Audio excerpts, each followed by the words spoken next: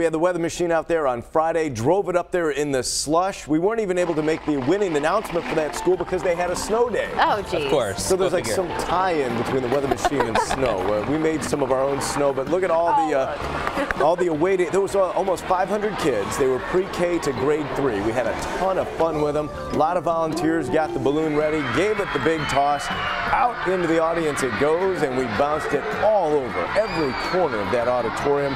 And I mean, this is one of the things about the weather machine. It's an on your feet, out of your seat, top of your lungs performance. We let them scream and yell. And imagine this, they learned a thing or two as well. Take a look at Coop. This is Cooper. We spun him up into a bit of a cloud, made him disappear.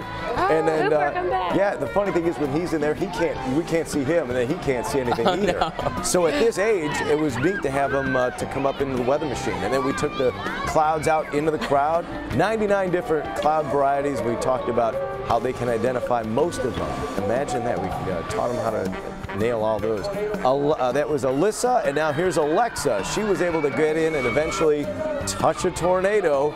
She reaches on in there and just gets her hand right on the edge, and what you can feel is tornadoes are made of air. Ooh. And you can see them when they become dirty, and that was one of the lessons we taught them. Talked about lightning as well. This is always one of the more shocking experiences. We had a couple of guys up on stage. Watch the exchange of the spark here. Slowed it down for you at home, and there's a reaction on the end.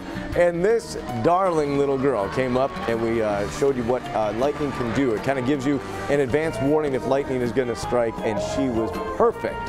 Very up cute. on stage. Yeah. Talked about snow. Boy, there was some slush outside, and we made a little bit of snow inside with all of our friends at Oak Orchard in Medina. Thank you so much for voting.